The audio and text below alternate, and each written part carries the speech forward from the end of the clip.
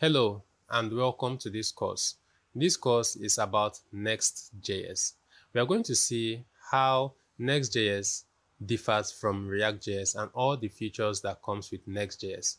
We are going to see how to render our page components on the server, how to communicate with our database inside our Next.js application.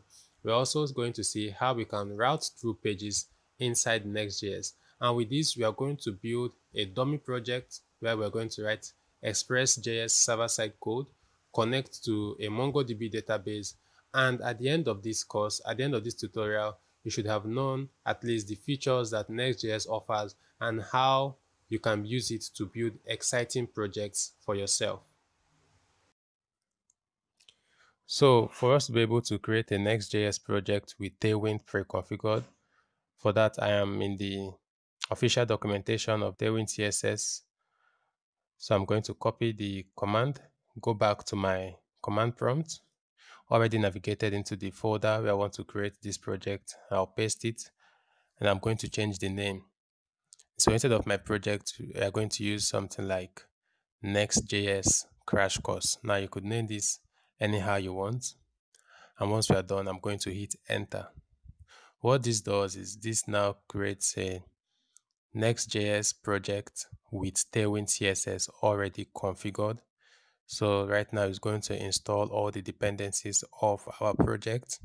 And once it's done, because this is going to take some time, I'm going to come back and give us a brief walkthrough the project that was generated for us automatically using that command. So I'll see you once it's done. So our project is done. Next I'm going to do is I'm going to cd into the created project, which we call Nextjs course, and I'll open it up with my code editor. So this is the project that Nextjs gives us. We have the node modules folder, which contains the dependencies of our projects. Those dependencies are stored in the package.json. That's where we see the dependencies React, Next, and React DOM, which is the browser version of React.js. That's for React DOM. And they are stored in the node modules folder. We also have the package log.json.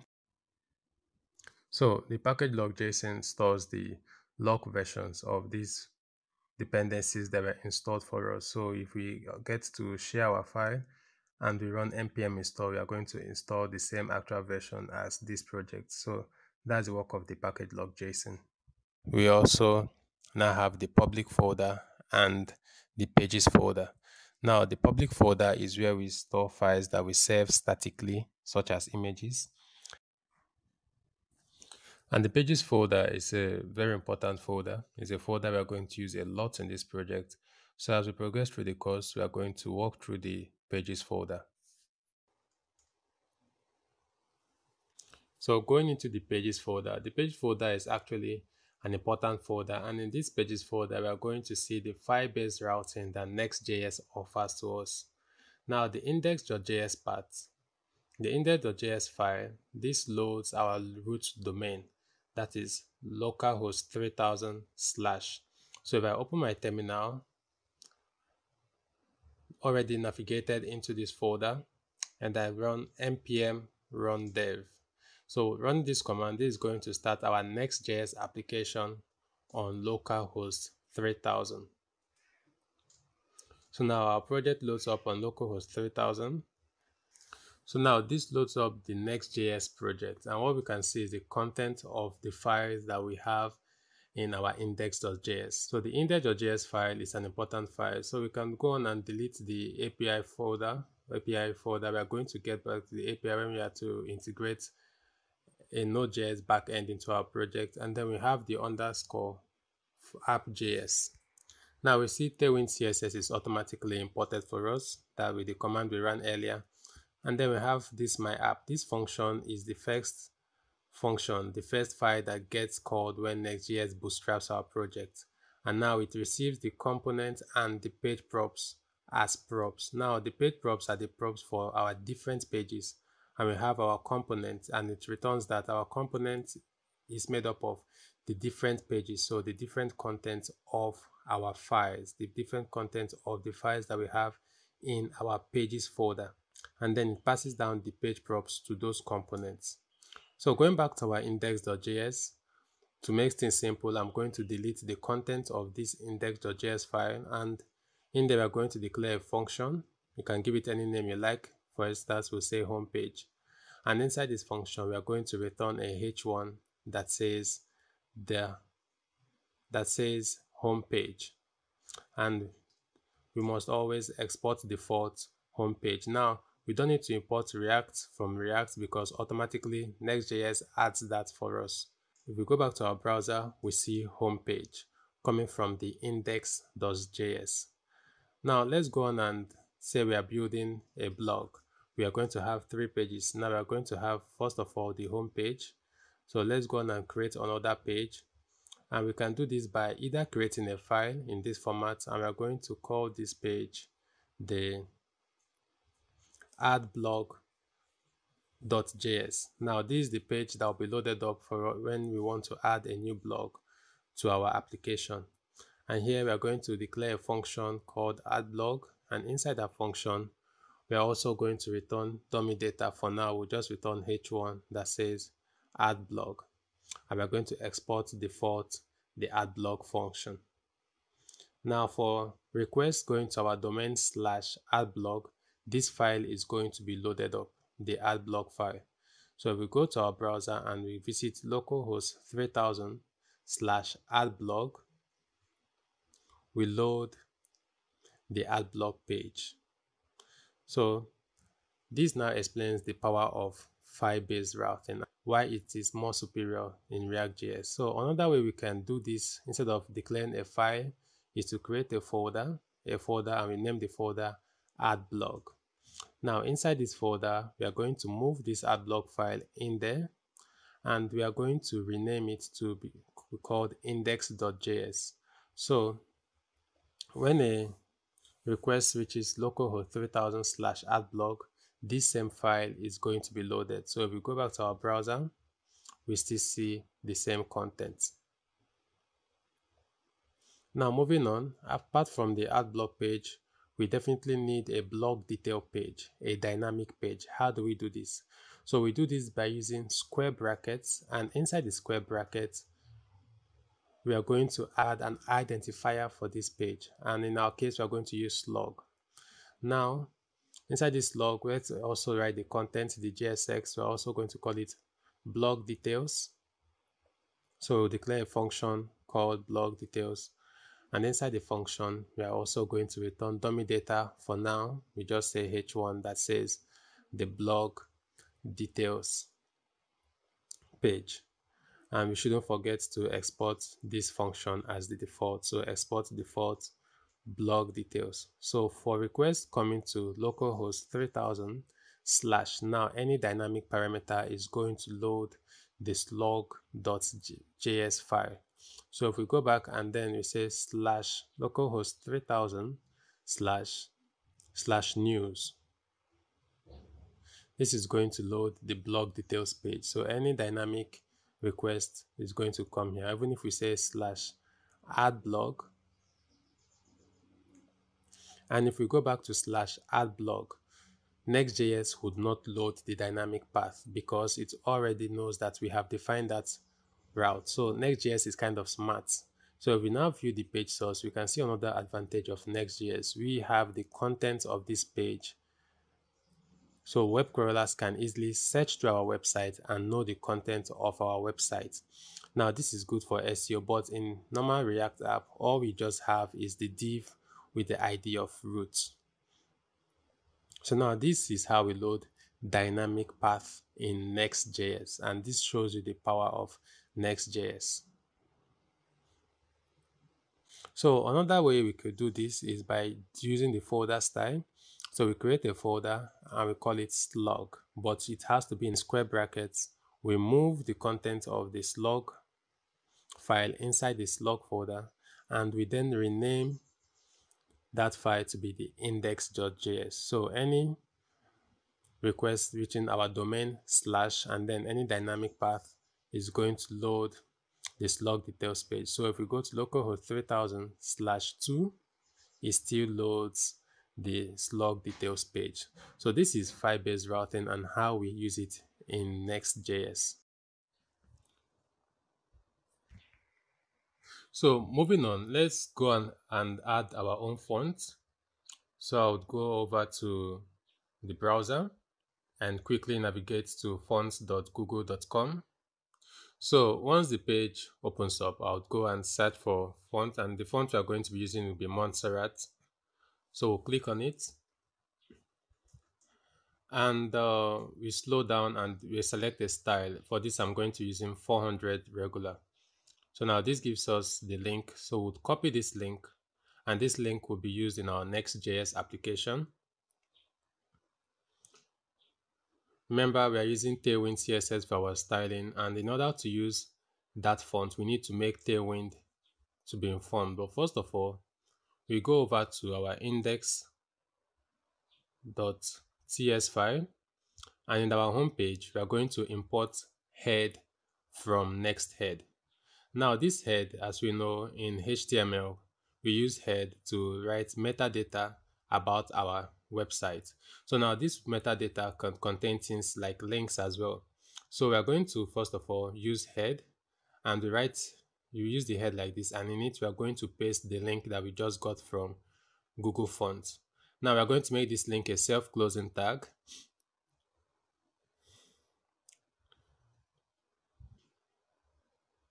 And up next, in order for us to add content to this page, we are going to import fragment from React, so that this will enable us to have multi-line JSX. So we are just going to use the fragment to wrap our component and wrap the whole component with the fragment tag. So now we can come below our head section, H1, that says the home page. So now with this, we have been able to add fonts, but if we should go back to our page, maybe close out from Google Fonts, and we reload, we still see that our font is not yet in use. So in order for us to apply our font, we need to do some more setup now with Tailwind CSS. So we'll go to our tailwind.config.js file, and inside the theme, now we're going to add a font family, and inside the font family it takes in an object, and inside the object we are going to target sans, and sans takes in an array. In an array we are going to specify the fonts we want to use. In our case, we are going to specify Montserrat like this, and as a fallback we are going to be using sans serif. So at this point, if we should save, we go back to the browser and we reload, we see that Montserrat has been applied.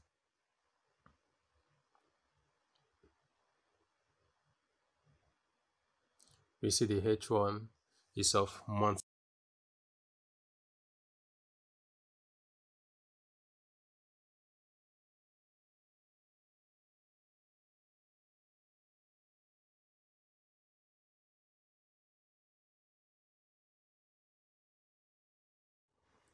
So now let's look at navigation in Nextjs. How do we navigate?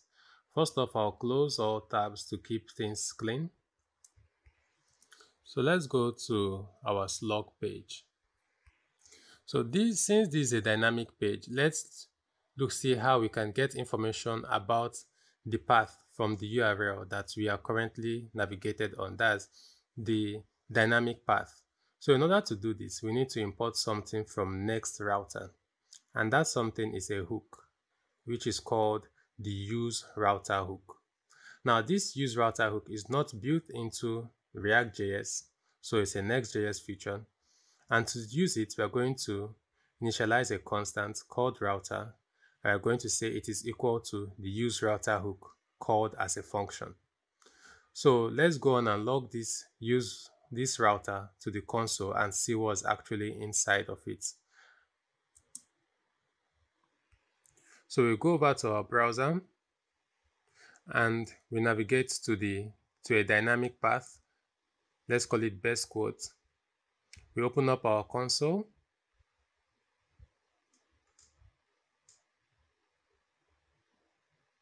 And here we see an object, actually two objects, because the first time the page loads, we don't have data about it. You can see the path is just as slug. As path is just slug, and the path is empty with a query object that is empty. Now, because this is how Nextjs feature is, it first of all loads when the page data is not available, and it reloads when it now has data for the page. So we can see as path is /best quote, but now most important for us is the query object. And inside the query object, we have slug because we named it slug, and the value of slug is the best quote. So the name slug is coming from the identifier that we used in our app. So we also have the push function, which is used to navigate programmatically. So the push function takes the URL of the page we want to push the user to. So let's go back to our application and we'll log router.query. Now it reloads and we see the slug. So router.query gives us an object. So inside that object, we have the identifier of our page route, which is slug, and the value is what we have on the URL bar. We want to get information concerning the ID or the slug that we have on the URL bar. So we know that we are getting it from router.query.slug. So now this is going to give us the actual URL. That is the name, the identifier that the user is on. For now, I'm just going to remove it. I just wanted to give you a heads up on the use router link, and we are going to use it, the use router hook, and we are going to use it definitely in our project. So since we are at navigation, it's time for us to build navigation. So I'll go to the root folder of our app, and I'm going to create a components folder. Now inside this components folder, we are going to create a navigation component. So we are going to create a new folder called navigation. And inside that folder, we are going to create a navigation.js file. Now the idea is that this navigation component is going to serve as the navigation bar for our entire application. So let's get started by writing out the JSX. So as usual, we are going to have a function. Actually, it could not always be the function type. You can also use the arrow function. So we can say const navigation is equal to arrow function, and inside the function body, we write our actual JSX.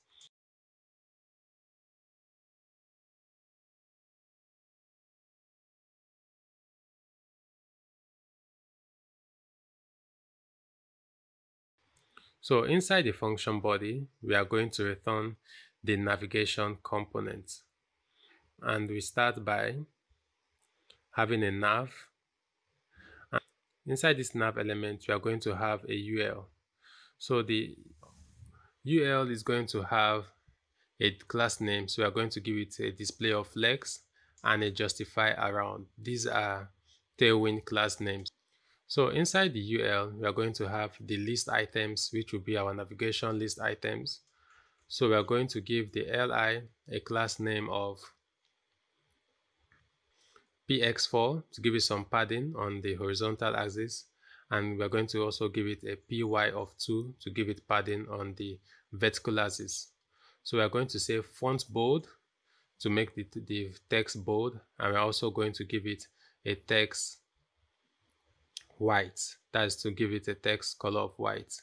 So the li, the background is also going to be blue. So we're going to use BG Blue 700, and we are going to give it rounded full. That is to give it a pale look. Also, we are going to give it a class name of hover. So on the hover state, we are going to say hover, the BG Blue is going to be of 700. So these are Tailwind class names. So in order to navigate in Nextjs, we are going to use the link. The link is coming from next link, and we use the link like we use our normal a tag. Now the link is going to have a content which is home. So this link is going to take us to our home page. And if we hover on the link, we see the props it takes. So we are going to be using the href prop. And inside this href prop, we are going to write the actual link that we want to navigate the user to. And since we are using this link as our home page, we are going to say href is equals to just slash. So in order to use the link, we go to our underscore app.js file. And as I said earlier, this is the first file that gets loaded whenever Nextjs starts our application. And we can make use of that because this returns the whole component. In order for us to use our navigation component, we need to import fragment from React because our navigation is always going to be on every page. So we need to return multi-line JSX, and in order to do that in React, then we need to use the fragment to wrap our whole JSX with it. So now we write our fragment.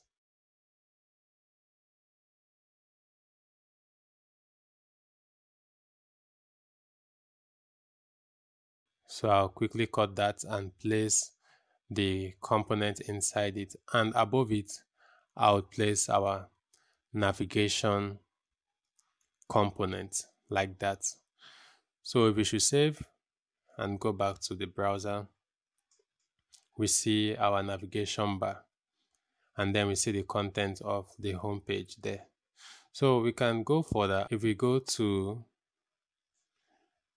any page we visit, we see that we always render the navigation, even if it is the dynamic page.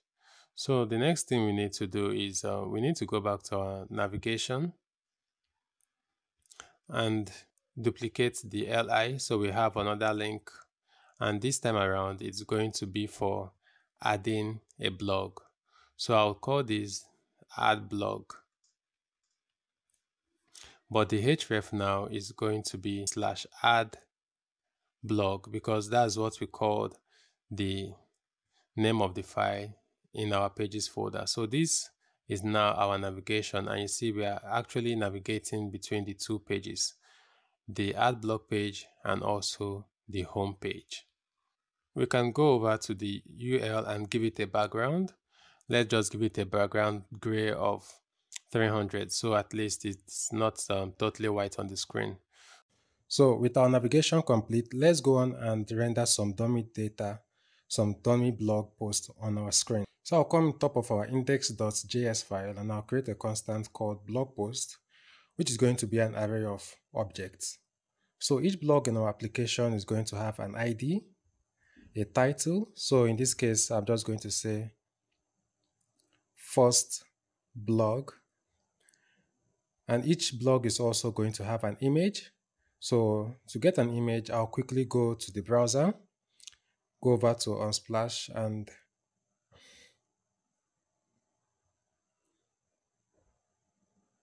so I'll go over to Unsplash and I'll just pick any image at random. So I'll right click and copy image address. So we'll go back to our project and we'll paste the image link. Continuing, each blog post will also have a description. So in this case, I'm going to say, this is my first blog. Really excited. So let's just give it this content. And each blog is also going to have a detail. So we're going to say details and we're going to say how it all began. So now this can serve as our blog. So I'm going to copy and paste, just change the ID of this to be 2. The title, I'm going to say second blog. The image can remain the same and the description will say this is my second blog, really excited. And for the details, we are just going to change it and we are going to say this blog is about Nextjs. So now this is our dummy blog and we want to render it on our page. So in order to do that, maybe we'll just keep the H1, but we are going to change it to blogs. And below that, we are going to render a list of, well, our blogs. So we'll go to a components folder and we'll create another component which we'll call blog item. So the idea is this component is going to hold an individual blog item. So we'll just give it blog item.js. And inside, we are going to write our JSX for each individual blog item. So we're going to export default blog item. Concerning the JSX for this blog item, we are going to have an opening div with a class name of maxwsm. So now this gives it a max width of 24 rem, and we're also going to say mxauto to center the div, and then we're going to say overflow hidden. We're also going to give it a class name of rounded and shadow. So now this gives it a bit of border radius and then shadow, and inside the div we are going to have our image. Remember that each blog post contains an image, and the class name for this image is going to be widthful. That means to take the full width of the container. We're going to give it a height of 60, and the image source is going to be coming from our props, but we'll just leave it for now, and the alt as well is going to come from our props. So we'll go up and then we are going to receive those props from the component, and using destructuring, we're going to say constant object is equals to props. And if we go back to our index.js, we can see that each block has a title, image, description, and details. So these are the properties that we are expecting these props to receive. So the title, image, also a description, and details. So we probably don't need the ID in this file. So I'm forgetting something to be getting the error. And let's continue. For the source, we are going to give it source image, the image we are getting, and for the alt, we are going to give it title. So the error is still there, and now I'm forgetting to return. Each React component is also always supposed to return JSX. So I'm going to return this div, and the error is gone. So below our image, we're also going to have another div. Now this div is going to house the main blog content. So we're going to give it a class name of px6, that is padding on the x-axis. We're going to give it some padding on the y-axis of 4, and inside this div we are going to declare another div with a class name of mb2 to give it some margin on the bottom, and also text XL. We're also going to make the font weight bold, and now inside the div we are going to dynamically render the title. Now below this div we are going to have a paragraph, and this paragraph we are going to give it a class name of text base. Also going to give it a class name of text gray 700, and this paragraph is going to be the description for each individual blog. Now what's left is our button that is going to take us to the details page. So now after that div, we are going to have another div, and this div we are going to give it a class name of text center. That is to center the button that we are going to place inside here. And inside this div, as I've said, we are going to have a button, and the content of this button is just going to say read more. Now let's actually style the button. Our button is going to have a padding on the x-axis of 4, padding on the y-axis of 2.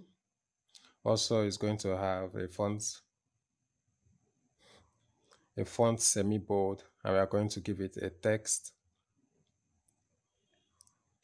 and we are going to give it a text blue of 700.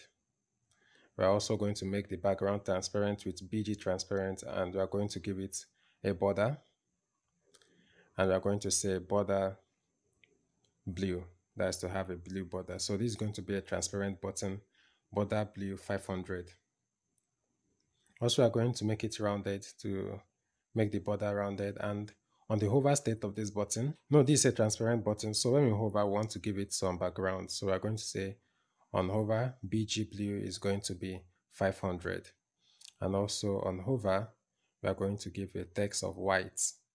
And still on the hover state, we are going to say border transparent. So now we are going to save, and we are going to use this blog item in our index.js. Probably we are not using the details for now, but let's just leave it in case we decide or in case we need it later. So we go over to our index.js file, and inside this index.js, below our h1, let's actually change the h1 to be blog page. So below our h1, we are going to dynamically render our blog item. So we are going to say blog posts, which is an array, and then since an array, we can map through it, and when we map, we get each individual blog. We're just going to call it blog, and we are going to return the blog item. So don't forget to import blog item by going up one level into the components, into the blog item and blog item. So we're going to give this blog item a key, and since our ID is unique in this case, we're going to use the ID as a key, and we're also going to pass the props that this blog item needs. So starting with blog. So let's go back and check the props it needs. So it needs a title, image, description, and details. So we are going to give it a title, which is going to be equal to blog.title. We're also going to give it an image, which is going to be equal to blog.image. We're also going to give it a description, which is going to be equal to blog.description. And we're also going to give it details, so which is going to be equal to blog.details. So let's wrap the blog item into a div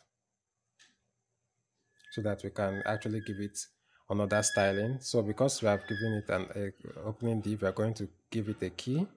So the key is going to be equal to blog.id because the key is meant to be on the top level in React. And also we're going to now give it a class name of flex. So we're going to display each blog item as flex, and then flex score because the default is row. So we're going to give it flex score so that each blog is going to be round up in, is going to be a column. So if we go from our splash and we reload our page, we see our blog item on the page. So let's actually style the button more. So we'll go over to our blog item, and the div to start with, we're going to give it a margin Y of 2 so that they can be, to have some space between the blog post,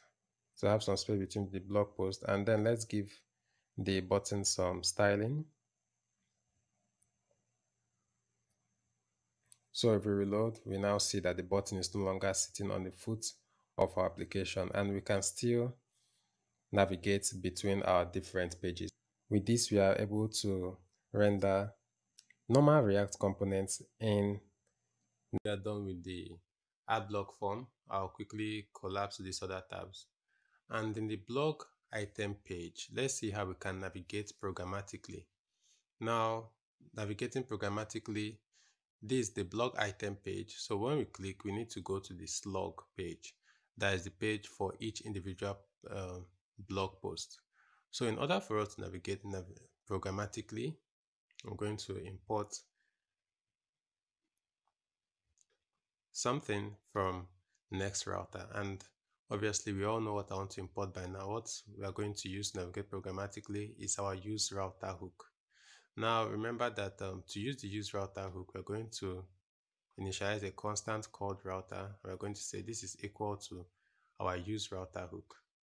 Now on the router, on click of this button, on the read more button, we are going to call a function to use the push function that router gives us. So in order to navigate, I will just call another function which we'll create right now called onNavigate. So we'll declare an arrow function called onNavigate. So we'll say const onNavigate is equals to arrow function. And inside this function, whenever we click on this button, that function will be called. So now we want to navigate the user to the dynamic page. So we'll say router.push. Now push is a function, and a function that takes the URI, that is the path to which we want to navigate the user to. So it's a function, and we obviously call it as that. And since we are going to a dynamic page, we are going to be using the backtick. So backtick slash, and now we are going to go to $, curly braces, and then we'll navigate to the title. So anytime we click on that read more button, we are going to push the user to the title, or maybe we can also use a slug instead of using the title. So we'll quickly change the title and we'll use slug. So in order for us to use this slug, obviously we need to have a slug in our blog. So we'll quickly go to our index.js, and on each blog item, we are going to give it a slug. Now this slug will be hard-coded for now, but later we'll see how we can dynamically call a slug. So we'll say slug is equals to first dash blog, and for the second blog, we'll just give it a slug of second blog.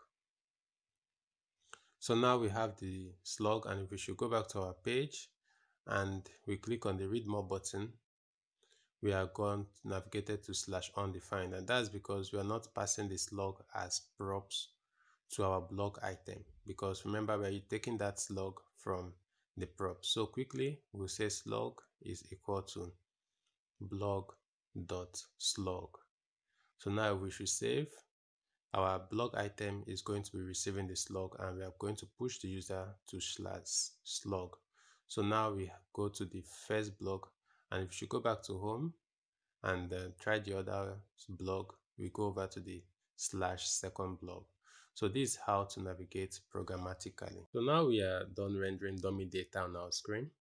We can move further to now the add block page. So inside this page, we are going to show a form we'll be able to use to add some blog and then save to our database.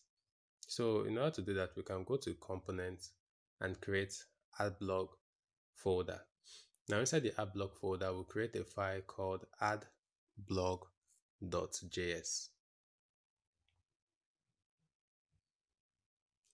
So now we already have some naming issues, so I'm going to quickly rename this file to be a lowercase a, and then we also made the same mistake in our blog item, so I'll quickly rename it to a lowercase b, and I'll say yes to update imports. So that happens in the pages folder,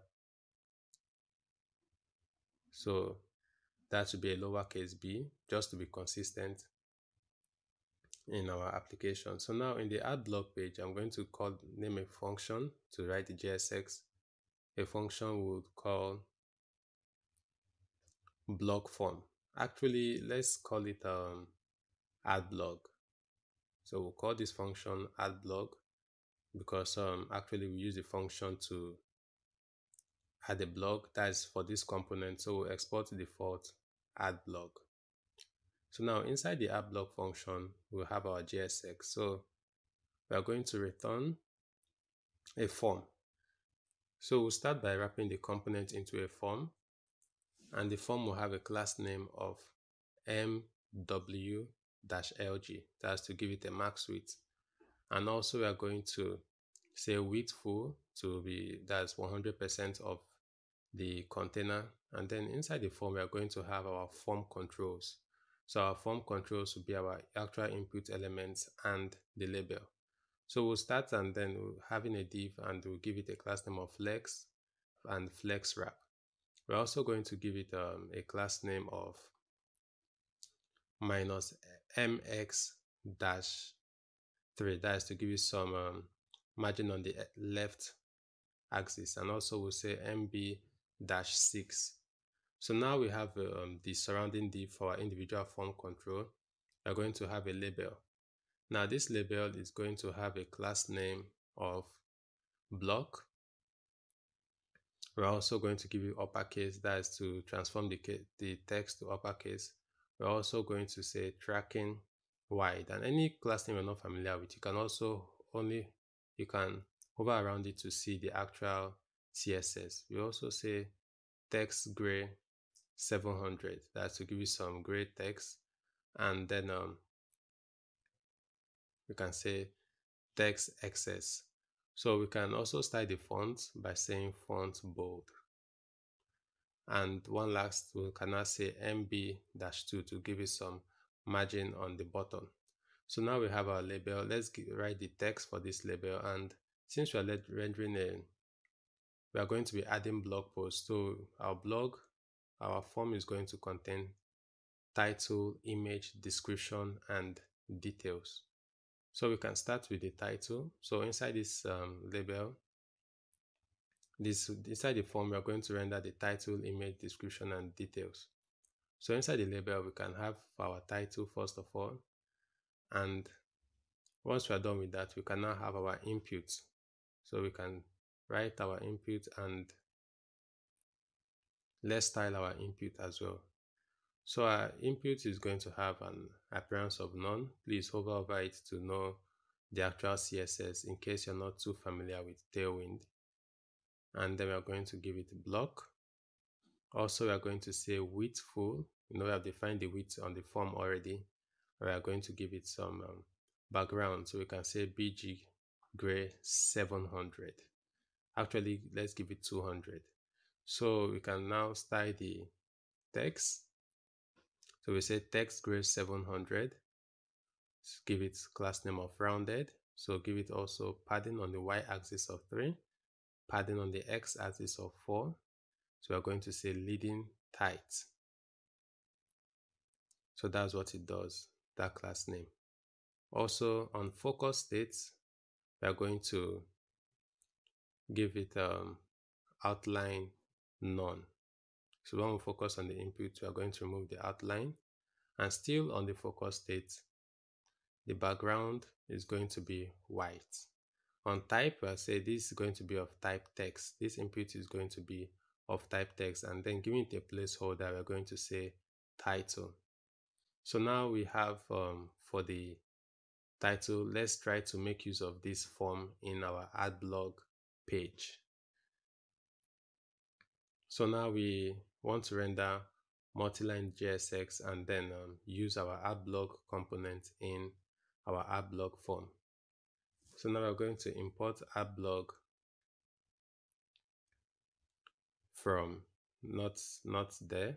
So we have to navigate to our components folder, and inside our components folder, by going up 2 levels, then I'm going to go to the add blog and add blog. Since the name of our component is add blog and the name of this component is add blog, actually React is not going to like that. So but let's watch and see. So we need to use fragments to enable us to write multi-line JSX. So we are going to import fragments from React. So we'll come and wrap our add block component with a fragment.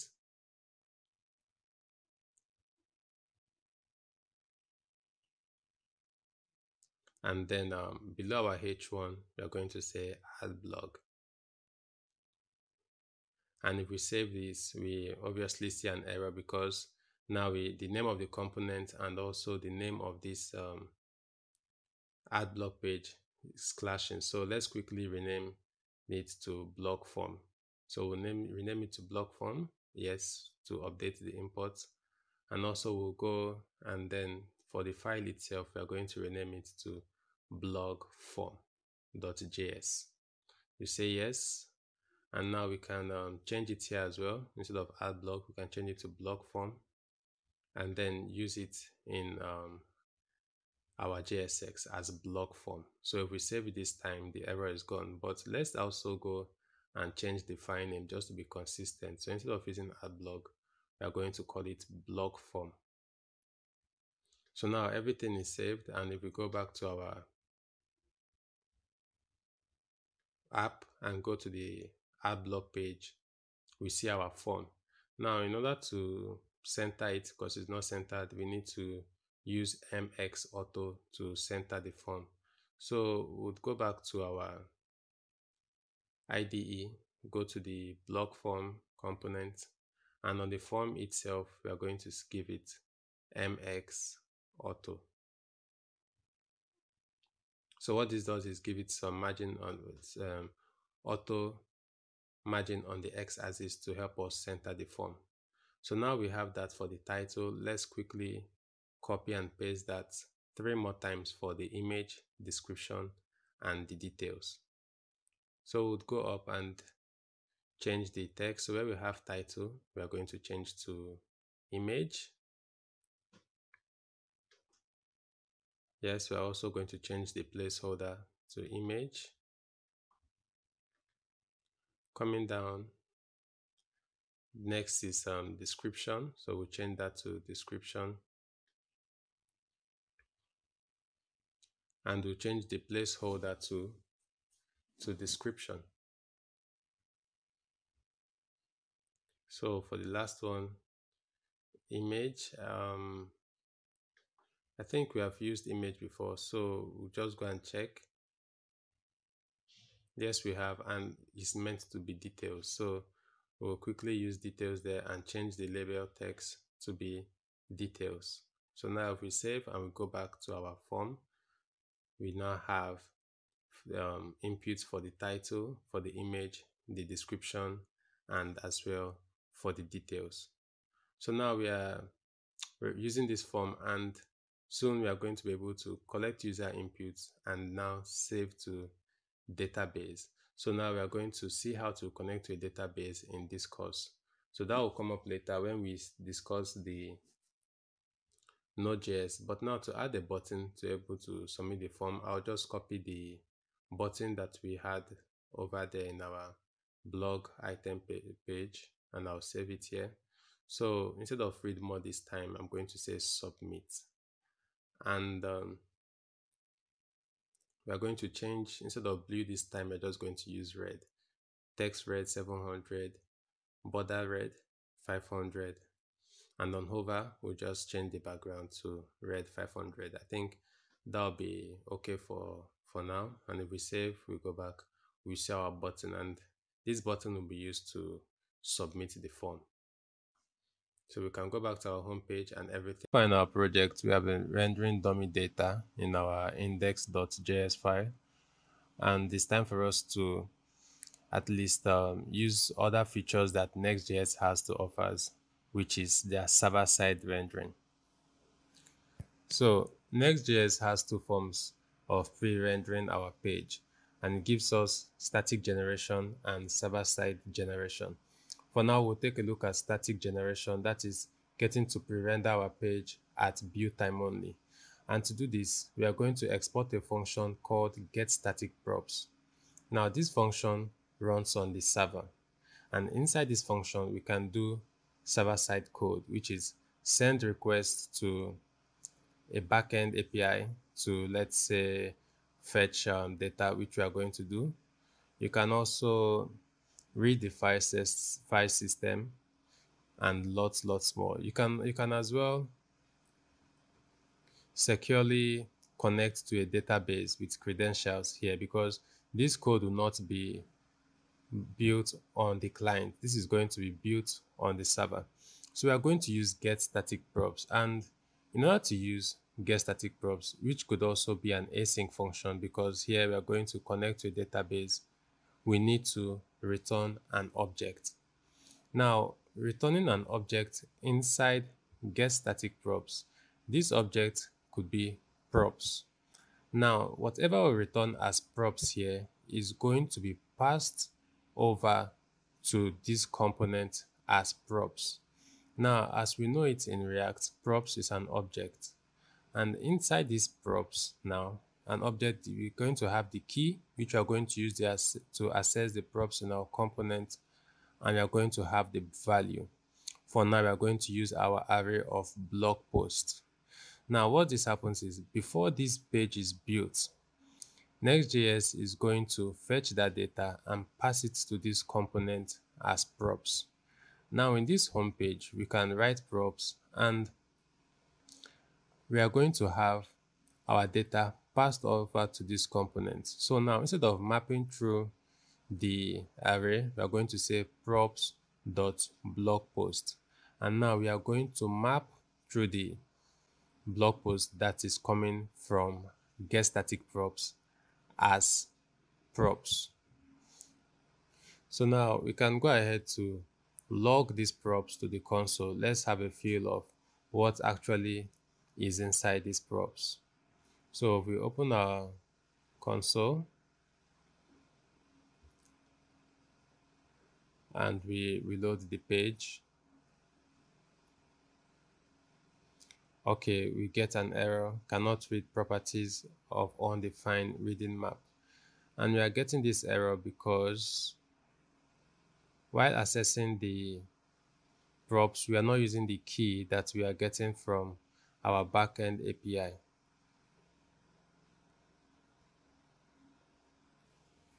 So for now, what we can do is to remove the props, and then if we should save, that means we are now mapping through our normal array, but we still have our console.log props. If we go back to our server-side code, we are going to see the props show up in our terminal. Now you see this is not showing up in the browser. This is actually showing up in our terminal to show that the code, whichever code that we write here, runs on the server. If it were to be on the client, we would see it in the browser. But since we are also logging to the console in the home page, once we flip back to our browser, we are going to see the props. So let's quickly go to our browser and we see our blog post, which is the key that we gave the props in our getStaticProps, and we see the value. So what we can do is quickly come back to our component, and instead of mapping through our array of posts, we are going to map through the blog post, which is coming back as props. So we would say props.blogpost.map. And now what is, we can remove the console.log, and it compiles. If we should go back to our browser now and we refresh the page,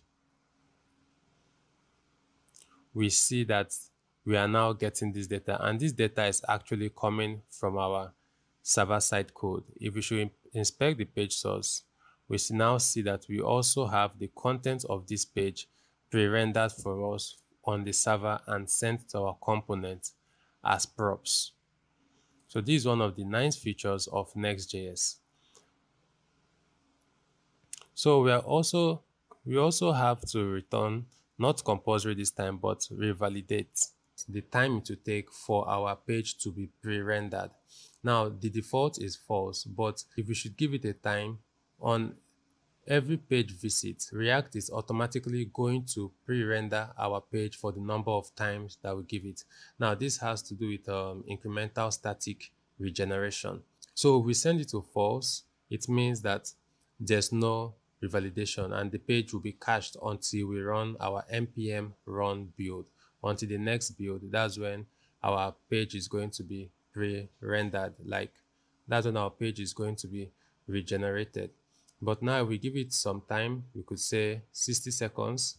So if we should say 60 seconds, it means every 1 minute when request reaches this page, Nextjs is going to regenerate our page. That means rebuild our page on the server. So for this our page where content and just dummy project where content will not change, we could as well change it to 3,600 seconds. That means for every hour, Nextjs is going to rebuild our site, like regenerate our site for new data coming from perhaps a backend API. So we can also set it to any time you wish. You could set it to 10 seconds or a minute, 60 seconds. You're flexible to set it to any time based on the application that you're building. So these get static props, and Let's have a look at get server-side props. So in order for us to take a look at get server-side props, I'm going to comment out the code that we have in get static props.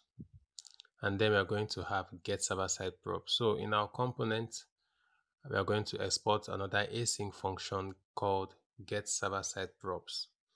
Now, with this function exported from our page, what this happens is Nextjs is going to pre-render this page on every request using the data that is going to be returned from get server-side props. Now, in get server-side props, we still communicate to database, a backend API. We can still read the file system. We can still communicate with the database. All those backend codes can still happen in get server-side props. And now we need to also return props. Now these props will pass to the page component as props, just as in get server-side props. And now in this case, we are still going to stick with blog post, and we are going to return back our array of blog post. Now get server-side props works like this. We have get server-side props and we return the props to the component. Now get server-side props also takes in a parameter called context. Actually, get static props also takes in a parameter called context. Now, context is an object that has the following keys. It has params. Now, this params is used if the page uses a dynamic route. So it also has access to the request and the response object. Now we can destructure the request and the response from the contents. It also has the query, string, and lots more. So you can preview data, resolve URL. All these things are in the context. So with this context, we can have, as I said earlier, access to the incoming request.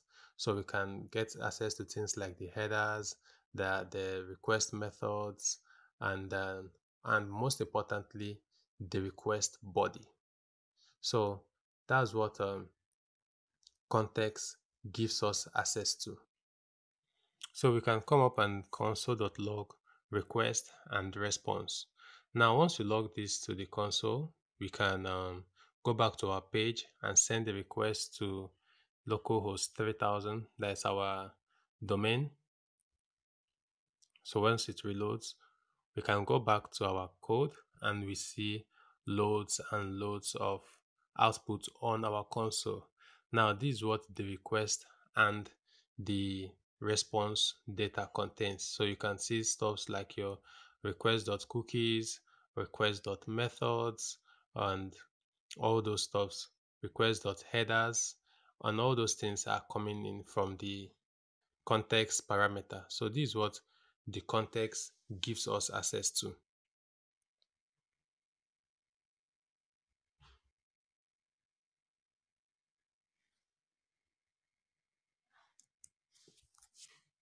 So I'll just move the console.log and our page should still function as normal, because now we are returning our props and then our component has it. So that was just on a side note to give you heads up on get server side props. So I'll comment it out and comment back in our get static props, because we are going to be using get static props in this project.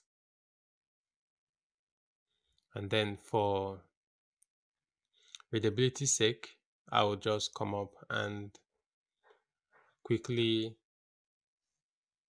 cut out the get static props from the code, so you also have it in your own code, and I'll paste it below our component and I will save right now. So now this is get static props. So if we go back to our page, so this is get server side props. If we go back to our page still functions as normal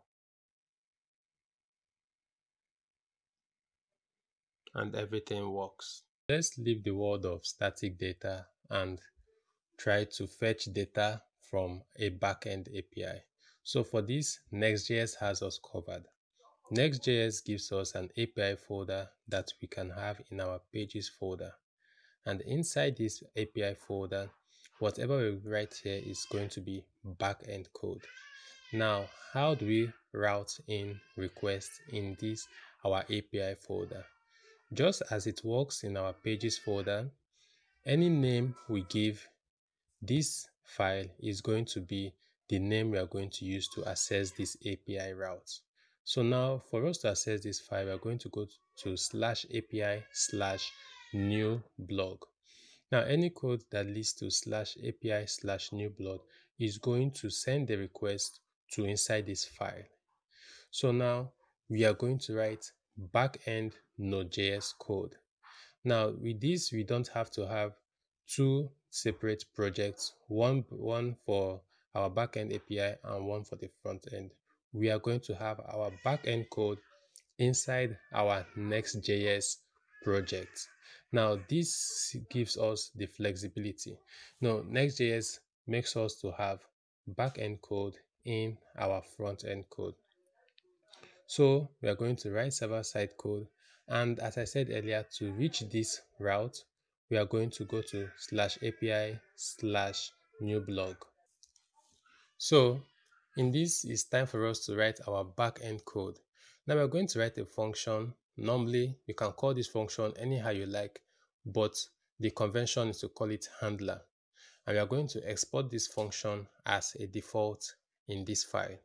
Now, just as in Node.js, we have access to the request and the response inside this function.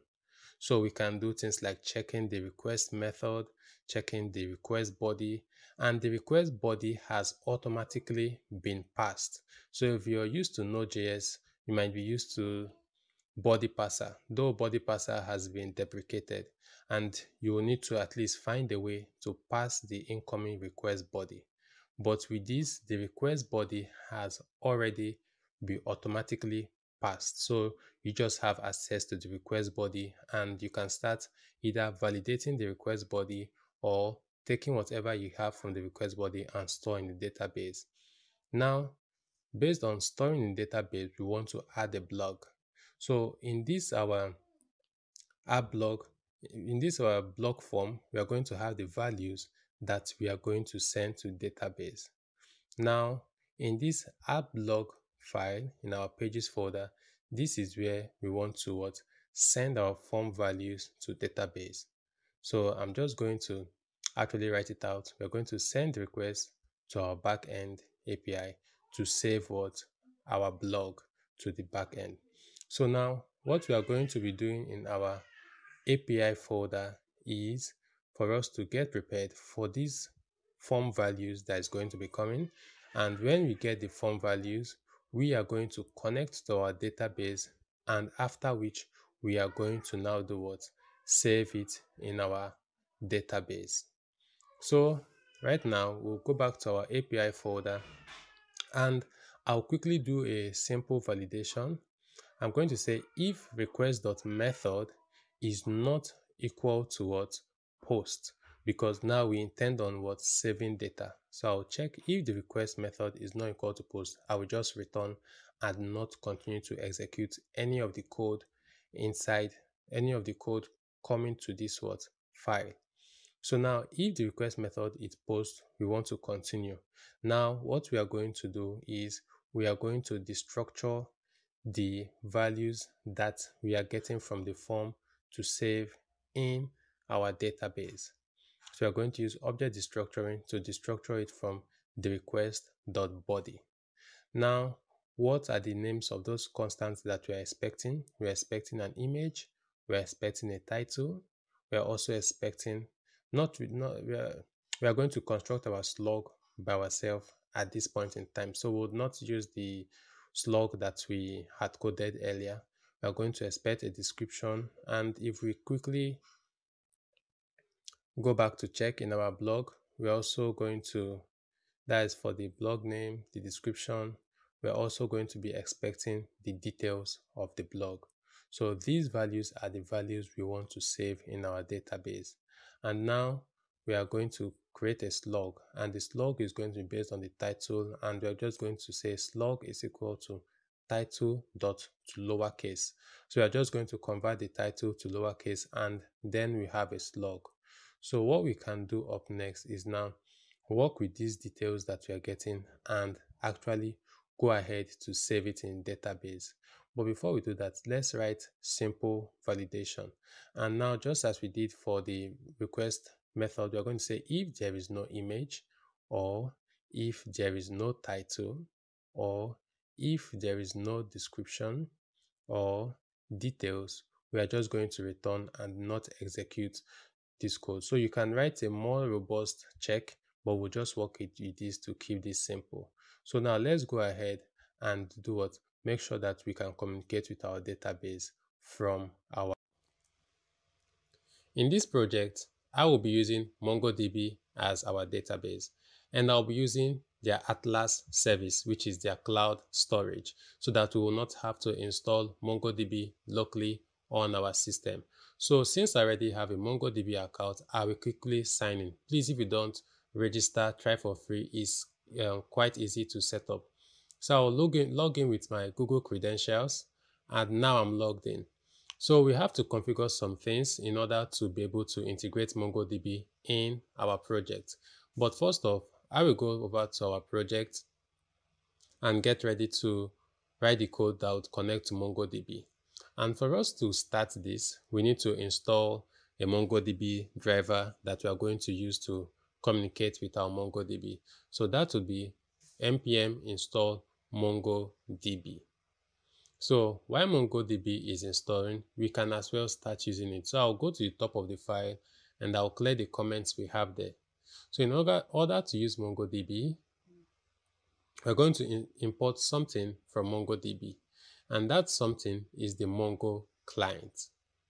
So we're going to import Mongo client like this from MongoDB. So with Mongo client imported, I would quickly wait for the MongoDB to install before we continue. That is our npm install MongoDB, which will now help us to be able to communicate with our database. So we'll just give it some time. Okay, so now it's done. Let's go ahead and write our code. So we'll say const client, which is our connected client we want to use to connect our MongoDB database, is equals to Mongo client.connect. Now connect means the MongoDB string, the URI for it to connect to. With this, I'll go back to MongoDB and let's set up some things. So first off, we'll go to MongoDB access. So that's my username, Bright, the user of this MongoDB database, and we can do what? Click on edit. So we auto-generate a new password.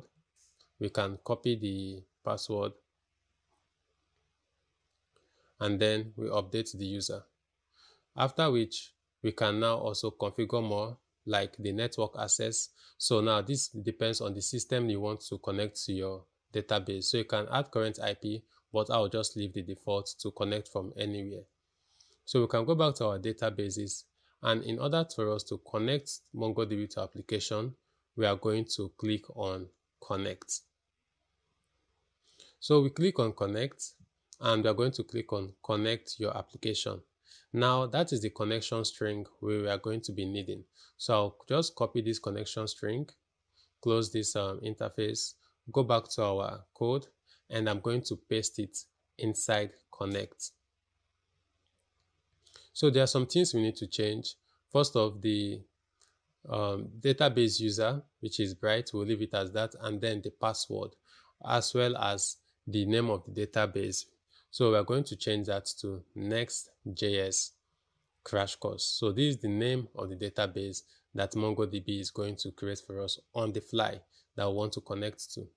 So after that, we'll go over to database access, and we are going to get our password. So quickly, I'll do this again. I'll just click on edit password, auto-generate a new password, copy it, update the user.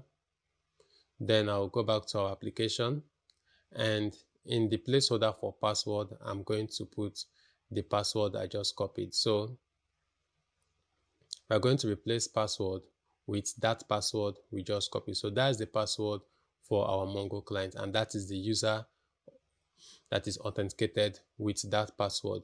So now we have our client. The next thing is to say const db is equals to client dot db. Not like that, client dot db. So now we have our database. Next, we can go on and create our collection. So we say const post collection is equals to db dot collection. Now we are going to create a collection. What's the name of this collection? We are going to call it post collection. And then we can say const result is equals to post collection dot insert one. This will enable us to insert one document into our collection. So we're going to insert a document with an image, a title, a description key, and also a details key to match what we are getting from our request.body, and also a slug. So after that, we have our results. The next, we can close our connection. And then we are going to send the response back to the client. So we say res.status with a status code of 201, which means yes, a resource has been created on the server.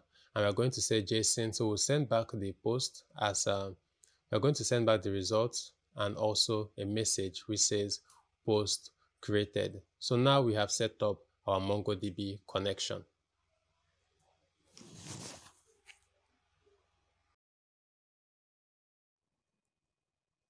So after setting up our backend and our database ready to get our form values, let's go back to our page and make sure that we are actually able to receive whatever input that the user has imputed into the form. Now to do this, this is our form, but we will not be submitting it in our component. We're actually going to be submitting the form values in our pages folder at blog. So in order to do this, we are going to create a function, and we're just going to call this add blog handler.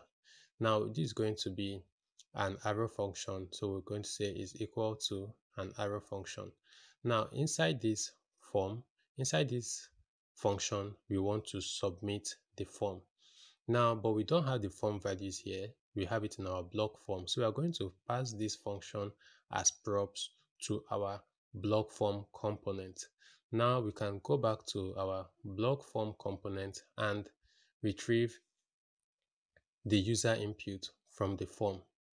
Now we come down, but in order for us to retrieve the user input, we are going to be using our hooks. So we are going to be using our useRef hook to do what? Retrieve input from values. So we are going to import useRef from React. Now, how do we use the useRef hook? In order for us to use the useRef hook, we are going to initialize a constant, and we're going to call useRef as a function.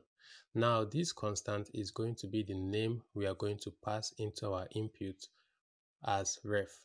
So for the title, we are going to name it title ref. We are going to copy and paste 4 of it, because now we have the image ref, we also have the description ref, and we also have a need details ref. Now these are references, and they would hold the value to whatever the user has imputed into our input. So instead to use it, we are going to say ref is equal to title ref. Ref just works like getElements.id if you're used to vanilla JS. So we'll come to our image and say ref is equal to image ref. Also for our description, we'll say ref is equal to description ref. And now for the details, we are going to say ref is equal to input ref. Now you can also use useState, but since we are not going to be using two-way data binding here, we're just going to be using references. So now these references hold the value to whatever is in our input. So now for us to submit this form, we should actually make the button of type submit. And now we can go back to our form, and on submission of this form, we want to call the function. So we are going to say on submit is equal to a function. Now we have not written out this function, but we're just going to call it form submit handler. So now we are going to copy that function name, come into our component, and create a function called form submit handler. Now this function is going to be called when this form gets submitted, and it's going to call with an event parameter. So what we are going to do is we are going to construct an object that is going to fit into what our database is expecting. So we'll say const form data is equal to title, which is equal to titleref.current.value. This is going to give us to the current title input. We're also going to say image is equal to imageref.current.value. And please, these names have to match what we are destructuring from the request body in the back end. So description is going to be descriptionref.current.value, and for the last one, details is going to be equal to detailsref.current.value.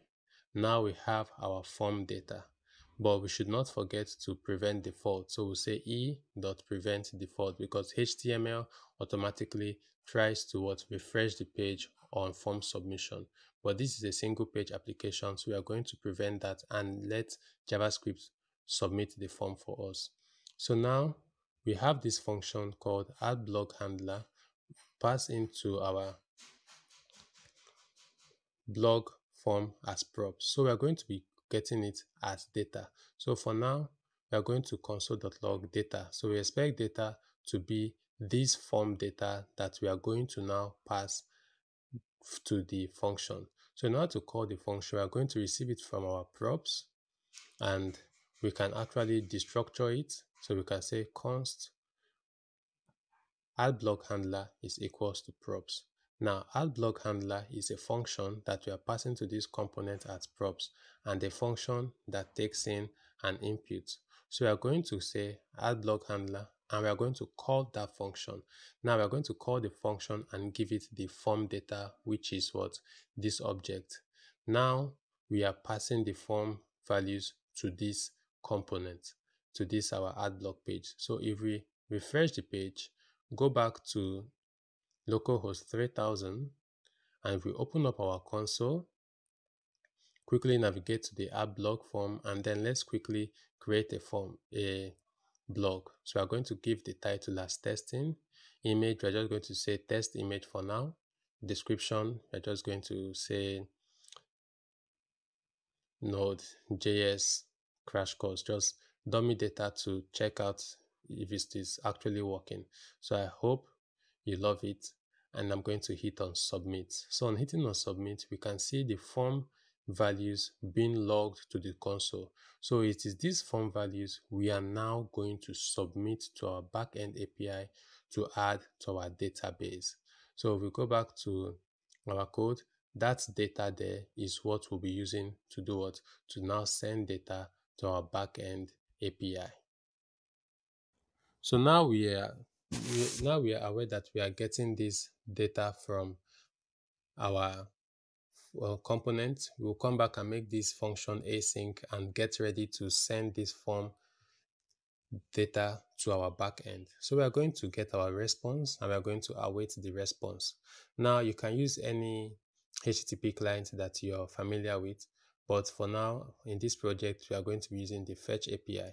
So now what is the endpoint? The endpoint is going to be the file name of our API folder that is expecting this. So we are going to say /API/new blog. So now, just as we have in the pages folder, it is the same for our API folder. So any request going to /API/new blog, yes, that request is actually going to go to our API folder and then our new blog file, because that is the name. And then we are going to handle the request inside of this file. So now we have our API route. The next thing we are going to do is to configure the request. So first we can configure is the request method. So we are going to set it to post because actually our backend is expecting a post request as we have set it up in our API. So the next thing is the body. What is the request body? In this case, our request body is going to be data. That is the form data that is coming from our block form component. So after this, we are going to log our response to the console. But we'll not just log it like that. We are going to say response.json. That's unique with using the fetch API. Also, the data we are sending, we need to also send it as JSON. So we are going to say json.stringify data. So we need to be explicit as well. Now we are sending the JSON data. We can also set the content type in the header. So we'll say headers, and then we'll say content -type, and we can set the content type to be application JSON, like this.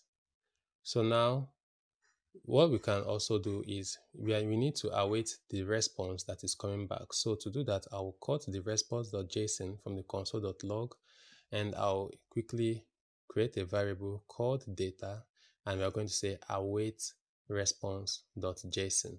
Now I'm going to console.log data. So this data should be the request that is coming in from this data should be the response that we have configured in our API folder.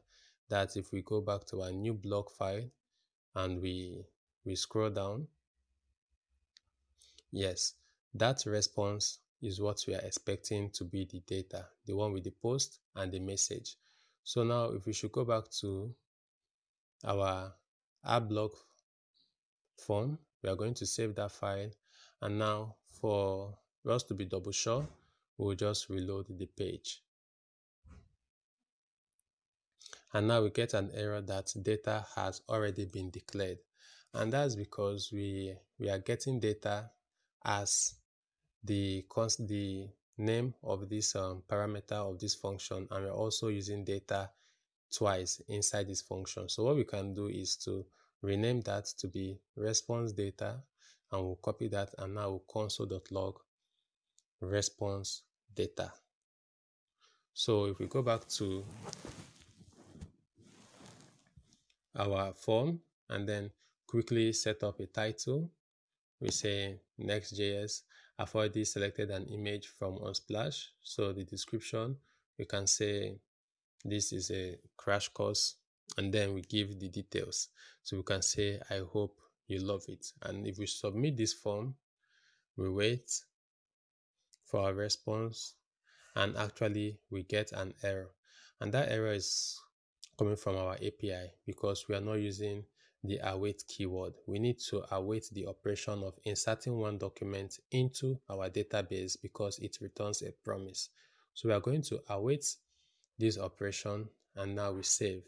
So we can now go back to our project and try to insert another document. So we'll give it another title, Nextjs. So I'll quickly go back to Unsplash, right click and copy image address, go back to our project, and I'm going to save.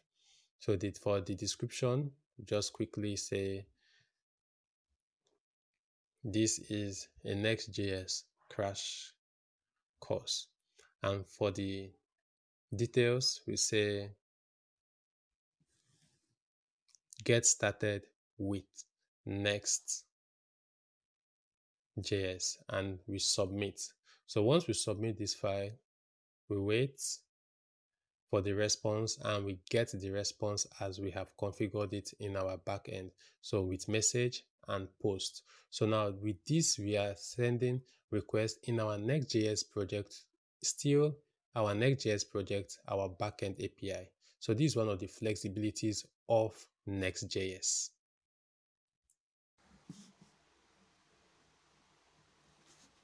So let's get started to fetching data and displaying on our screen, because previously we just completed sending data to our database. So now let's leave the world of static content. Let's go over to our database, fetch the data that we have there, and render it in our component.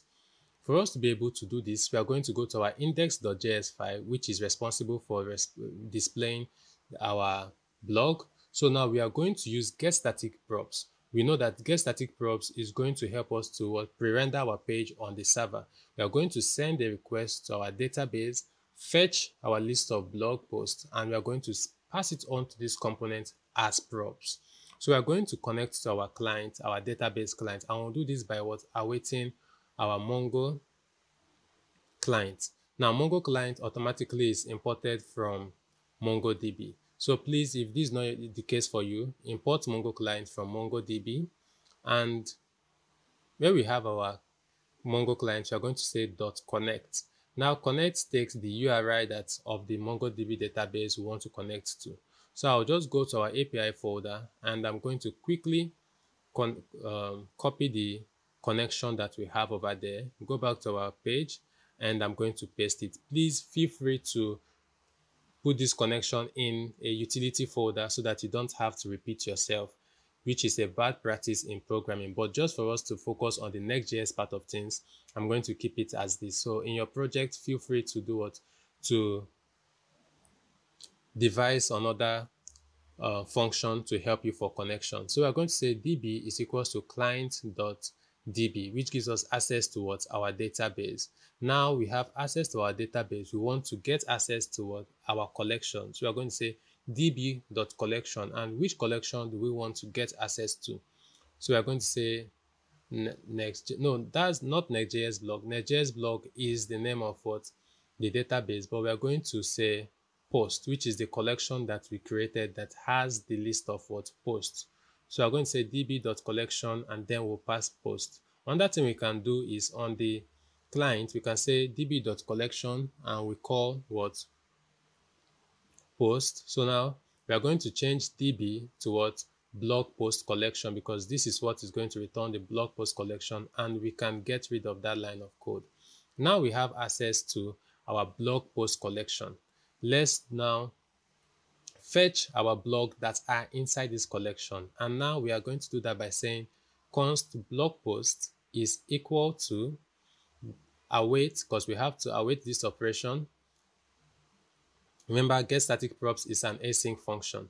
And then we can say await blog post collection dot find. Now find is going to return all documents if we don't pass it a filter. So we are going to convert those documents to what? An array. So if we hover over an array, we are going to see it does what? It returns an array of documents. So now our blog post is having our array of blog posts we want to render on the screen. So using JavaScript ES6, the key of the object matches it. So we'll quickly come to our component, and we are going to get rid of the static blog post we have there. And here you have it. We are fetching our blog post from our backend, and we are passing it over to our component as props. So now if we save it, we are going to go back to our front end, and if we reload, we get an error because it says _ID returned from getStaticProps. And for us to be able to get a clear hint of this error, what we are going to do is console. We are going to first of all close our connection to our database, which is a good practice. So after closing our connection, what we are going to do before returning blog post, or still returning blog post, we are going to log blog post to the console. Now we are going to see the blog post that is returned from the backend. So we open our terminal, because this is our server-side code, and we wait for it. We see our inserted blog on the terminal. And now we see why we are getting that error, because _ID is a new MongoDB ID object, an object ID with what? A string. So we need to transform that ID in order for us to stop seeing the error that we are getting on our front end. And in order for us to do that, first of all, we can say blog post, and I'll just get rid of the console.log since we are sure we are getting back our list of blog posts. And I'll say blog post.map. And map in JavaScript is going to do what? Give us access to each individual blog. So we are going to have access to it, and we are going to return. Now I'm going to use parentheses because I want to return an object. So the parenthesis is like I'm returning what? An object. An object that has a title, which is going to be equal to blog.title. Not that. We are going to also return a description, which is also going to be equal to blog.description. And I'll quickly fix the error we have there. So after the description, we are also going to return an image. So the image is going to be equal to blog.image. And after that, we are going to return what? An ID. So remember we had what? blog._id. Now this underscore ID is what? An object, and we are going to convert it what? To a string. So we'll say to string and we call it. So the next thing is the slug, which is going to be blog dot what? Slug. Now with this, we are getting rid of what? That underscore object ID that was causing the error. And if we should go back to our front end and it reloads, now we see the blog post that we inserted in our last what? Operation. So if we go back now to add a new blog post to test it once more. So we have our title, main stack. I'm just going to put an image I got from Unsplash. So description, we can say learn Nextjs with MongoDB and Expressjs. So the details, we can say this is a crash course on main stack. So I will submit. Okay, actually it's submitted, but we don't have a hint to be able to know if it's submitted. So in order to do that, we are going to navigate the user to the home page after form submission.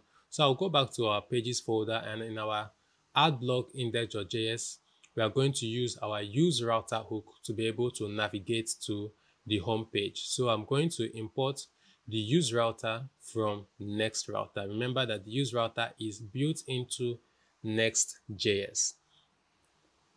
So I would, after importing the use router hook, we will initialize a constant called router, and we are going to say is equal to use router, and we are going to invoke the word function. So instead of logging to the console after getting the response from database, we can say router.push, and we're going to navigate the user to the home page, which is just what? Slash. So if we should go back to our home page and we go to home, we actually see the document that we inserted just right now on our front end, and that document is being fetched from getStaticProps inside our Nextjs application. So you see that the slug is also working, which is what? /Nextjs that we constructed. And if we should go back to our home page, so we navigate to home and we go to the other blog and we click on read more, we actually see the slug, but now we are having the percentage sign there because we have a space in the URL, and spaces are not allowed in URL. So in order for us to fix that, we can quickly go back to our backend API and construct our slug in another way. So instead of just calling our slug and calling the title to lowercase, we are going to use the JavaScript built-in replace method. And we are going to replace any white space that we have in our title. We are going to what? Replace it with a hyphen. So we say we give space and then comma, and we are going to, in quotation marks, we are now going to call hyphen. So we are going to replace any white space with a hyphen. And in order for us now to quickly test this out one more time, we are going to test the slug, also test programmatically navigating the user to the front end. We are going to come back to our add blog page, and we are going to quickly fill out another blog post. So this is going to have a title of MongoDB and an image. We are still going to stick with that image. We are going to quickly give it a description. We can say MongoDB is a no-sql database, like this. And then for the detail, we can now say learn more about MongoDB. So now, once we click on submit, we are going to be pushed to the home page once it's done. And now we are at the home page. We are going to scroll down and we see the document that we just inserted. So once we click on read more, take a look at the URL bar and we now have mongo-db, but the title is MongoDB. So this is how we are using getStaticProps to do fetch data from a backend and render in our component, in our UI. So it's now time for us to render our blog details page. Now in this page, we have dynamic route. So in order for us to render this page content dynamically, we are going to export another async function, which is called, first of all, we are going to export getStaticProps, but I'm also going to introduce you to another function, which is called getStaticPath, because this page is a dynamic page, and in order for Next.js to be able to pre-build the content of this page, now for Next.js to be able to pre-render the contents of this page, we need to inform it beforehand the individual path that this page is expecting. So in order to do this, we are going to export another async function, which is called getStaticPath. And now if we export this function called getStaticPaths in a component from a page, so it has to be in the pages folder, not in the components folder. So getStaticPath must be in the pages folder. But to connect, first of all, I'm going to come here and copy our connection. Please make this reusable in your own project. Now getStaticPath from a page that uses dynamic route is going to tell Next.js to statically pre-render all paths. Now the paths are going to be specified inside getStaticPath.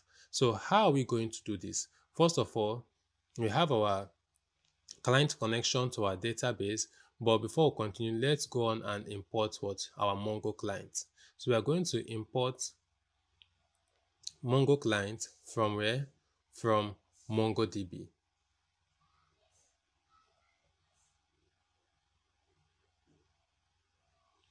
So now we have our client, and we'll say client.db. And after connecting to our DB, it's time now we go and we'll just go back to our index.js, and I'll copy our collection connection from our index page. So I'm going to replace it here to make things quicker. So we have our client.db, and I'll quickly get rid of the other line of code we have up there. So I will just highlight and delete it. So now we are connecting to our post collection. And after connecting to our post collection, let's return the path. The paths that we are going to tell Next.js that this page is going to do render, the dynamic routes. So we're going to say blog post is equal to await blog post collection dot find. Now in find, we are going to just return an empty object. We are going to find an empty object. And after that empty object, we are going to configure what needs to be returned in the options, because find obviously returns all documents, but now we want to specify the properties of those documents that we want to return. Now in this case, we want to return the ID, and we're going to say ID that is equal to or underscore ID, because that's what is used in our database, and we're going to say equals to 1. So what this means is return only our the ID. Return only the ID. That's what this means. And we are going to call it to array, because we are finding all documents. So our blog post is going to do have an array of documents which contains only the ID of our individual blog post. So that's what we are now saving in that constant, which is called blog post. So after that, we have to return something in getStaticPath, as we do in getStaticProps and also in getServerSideProps. what do we need to return? We must return what? A path key. And a path key is going to do what? Have an array. Now, in order to do what? Have an array, we're going to return an array of what? Path that we want to use or want to tell Nextjs that this page is going to do what? Be able to render. Because path has to be what? An array. So we are going to map through all the blog posts, and inside this blog post, what we are going to do is we are going to return a params object. So we're going to say a params is equal to what? And now we have an identifier. The identifier has to match the identifier that we are using in our page, which is going to be slug. So we're going to say slug is equal to what? Blog post dot what? Underscore ID. And we'll have to call to string like this. So now we are telling Nextjs that these are the IDs, the slugs that we have available for this page to be able to do what? Render. So Nextjs is going to go ahead of time and be aware of the different path that is going to be used in this page. So we are also going to have fallback key. So fallback we're going to set to false. And when any path that is not returned in getStaticPath, Nextjs is going to return what? A 404 page automatically. That's what fallback false is going to help us to do. So with this, we have informed Nextjs of the different IDs that we are going to be using in our what? Components. So now Nextjs is aware and is going to go ahead of time, fetch our path, and now load in getStaticProps the dynamic what? Pages that it is going to use to render in our what? In our screen. So fallback is what? Important, but in our case we are not using an ID, we are going to be using a slug. So we can quickly come to change our setup a bit. So we are currently returning the blog post underscore ID and to string. So instead of fetching the underscore ID, what we're actually going to fetch is what? Slug. So let's say slug, and then instead of saying blog post.id.toString, so blog post is going to now give us what? Not just slug, we're going to say, yeah, slug is then from blog post, we are going to destructure slug. And now we have params is going to be what? Equals to slug. So what that does is it returns only the slug. So in our page, we are going to stick to using slug on our URL instead of what? Using ID. So getStaticPath is going to go ahead of time, fetch the different paths for our component, and inside this async function getStaticPath, we are going to have what? We can now fetch the path for our different pages. So let's not forget to close our client connection. So we'll say client.close. So after setting up our getStaticPath,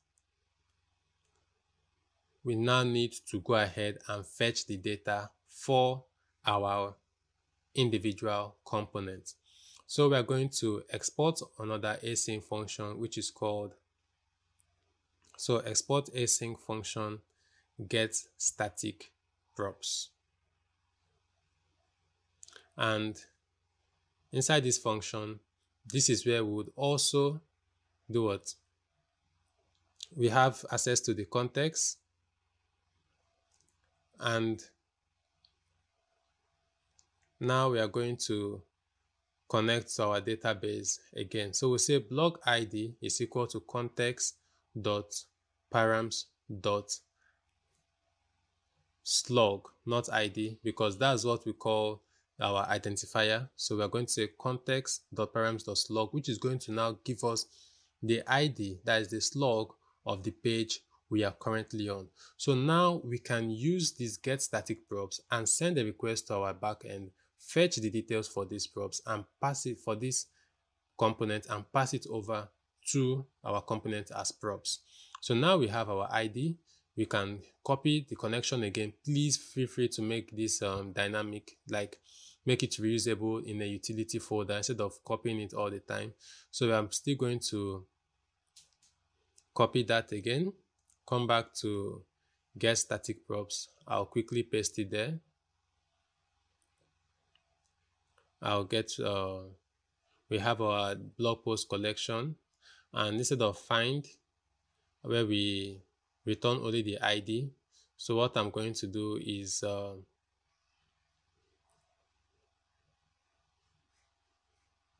instead of returning just the slug, I would call it blog posts, and in the find, I'm quickly going to get rid of all of that.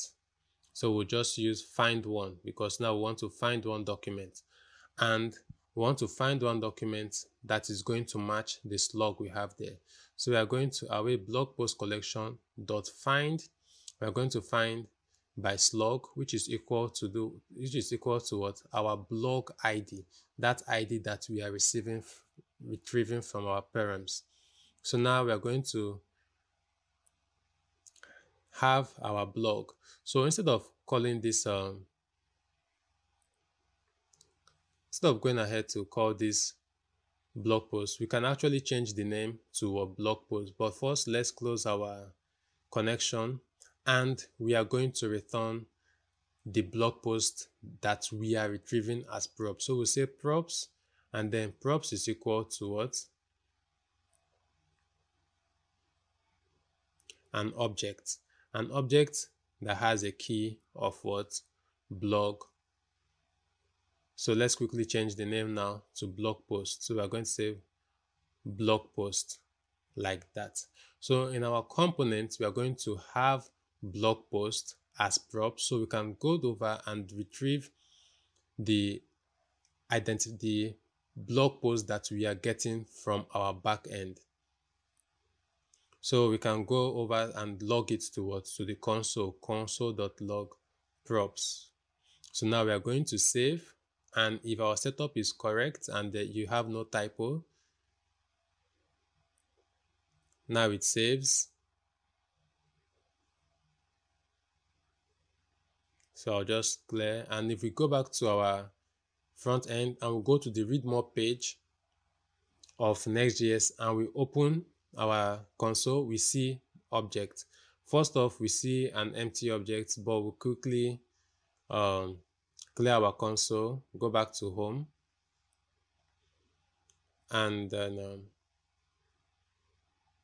we'll open our console. Don't know why I closed it. We click on read more again. Now we get an error that we have an error that get static props has already been declared. Okay, we have declared get static props twice in this component, maybe somewhere down there. Yes, and get static props has to be used only once in a component. So I'm quickly going to get rid of the second get static props we have there. Check that everything else is okay. And if we go back to our front end, it reloads. We click on read more. We wait for it to fetch. Okay, now we still have an error because of the ID. So in blog post, we also need to transform the ID that we are sending over to our component. That error is at least we are now familiar with that error. We have seen it before.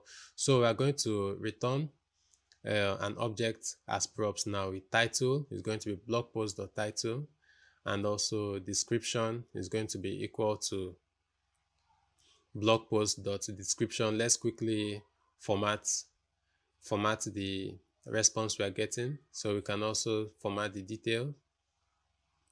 We'll say details is equal to blog post.details, and then we say image is equal to blog post.image, and then most importantly, we are not returning the ID. So if we should go back and we reload, because the ID was returned, that's why we're getting the error. But this time around, we are not returning the ID. If we reload and we see our blog post that we are fetching from the backend in our console. So now that is the blog post for Nextjs. We just return the description, details, image, and title. So you can see how we are using Nextjs to dynamically render our individual blog content. So if we click on the main stack, read more, we also see that it has gone and fetched the details of that. So now we are going to use the detail and display a card in our user interface for each individual blog item. So we are still going to make use of the blog card that we created earlier to render our component JSX.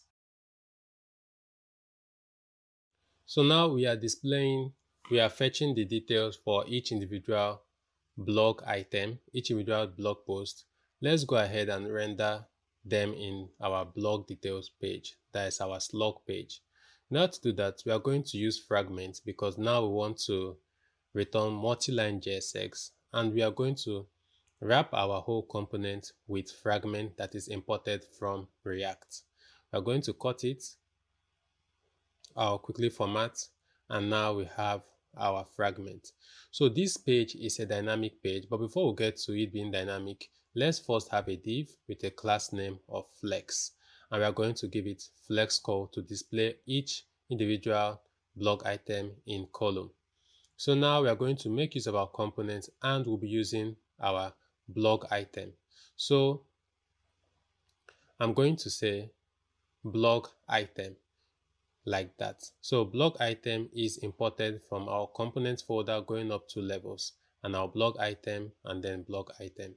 Looking at our blog item component, these are the props it needs. It needs a slug, details, description, image, and title for it to be able to render on the screen.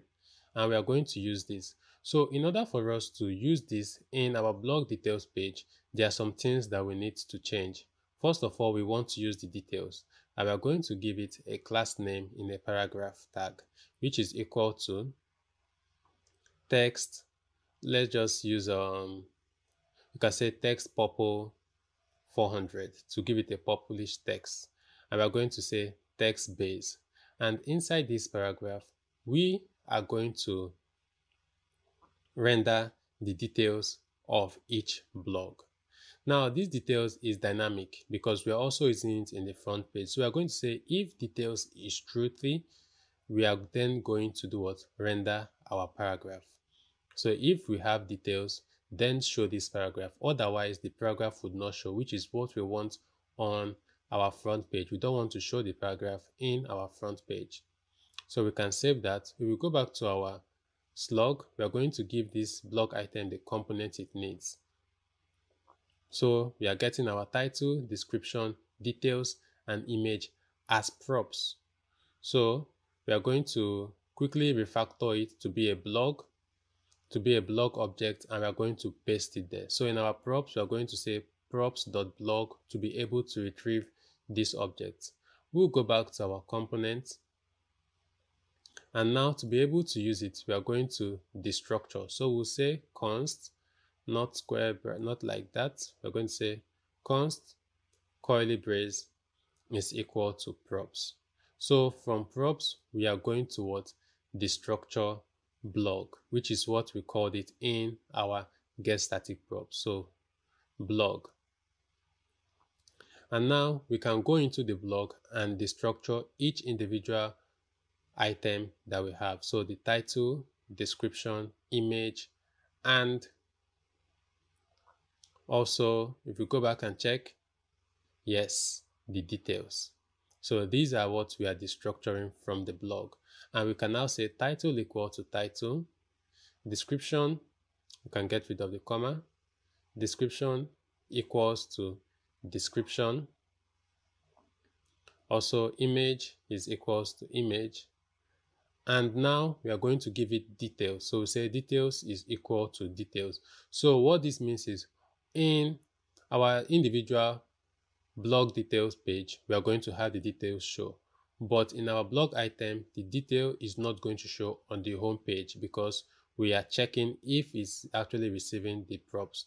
So if we go back to our blog details page, we see our purple text in the blog details page. So we can now go back to our blog item Since we are also dynamically showing the blog details, we should also show dynamically the button, because the button will only show whenever we are at the home page, because we don't want to read more. We are already in the dynamic page to read more. So we'll say if we have details, that means we are in the blog details page, so we don't want to show the button. So we'll now say if no details. Yes, so if we don't have details, if that is true, then go ahead and show the button. Now this button will also now be dynamic based on if we are sending the details as props. So if we go back, the button is gone. But if we should now go over to our home page, so if we quickly go back to our home page, we can now see that we would no longer be seeing we will see the button, and also the we would not be seeing the details. But if we go back to our blog detail page, if we should click on read more, wait for it. So if we click on read more, we are not seeing the button and we are seeing the details. So we are now showing our blog details page, and everything is still working as before. Our title, our image, our components, everything still works as before. So now we are showing our blog details page. To wrap this up, let's go over and add more data information to our page. So I'll show you how to add meta information, description about each page that we are on for SEO. So I'll quickly go over to our head tag, which we can write metadata about our website, about our page. And in our head tag, which is important from next head, we are quickly going to give it a title, which will say Nextjs Crash Course. So this is the title of our web page, and we can as well add some meta description. So we'll say meta, and which is going to be a self-closing tag. So inside meta, we are going to have a name, and the name of this is going to be what? Description. So we are going to say meta name is equal to description. Now, what's the content?